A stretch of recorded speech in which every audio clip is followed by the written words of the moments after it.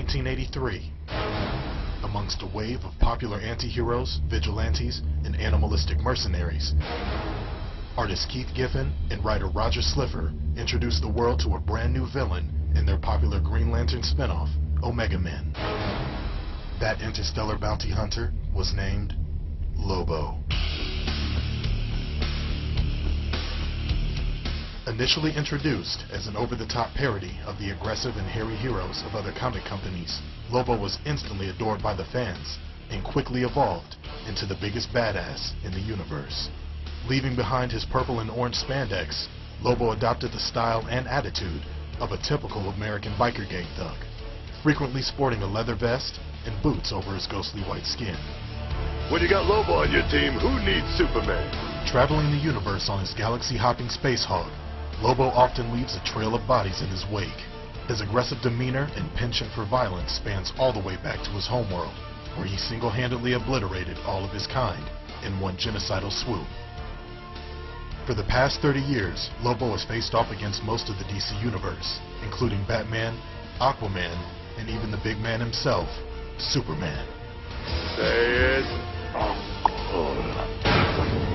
I can't hear you. With superhuman strength and near invulnerability, Lobo was a deadly force to be reckoned with.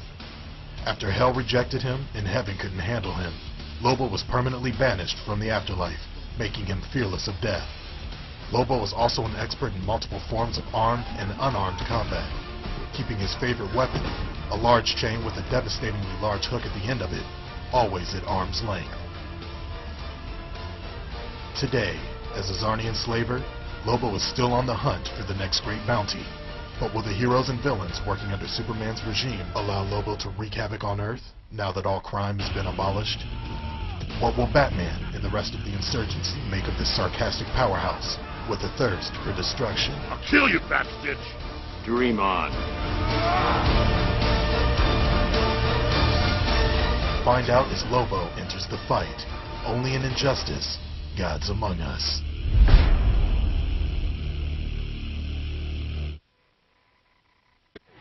Who are you? Oh, I'm sorry. My card. The name's Lobo. That's L as in lacerate, O as in obliterate, B as in disembowel, and O as in oh, I guess I can use obliterate twice, huh? What do you think? I think you're a certifiable madman. Thanks.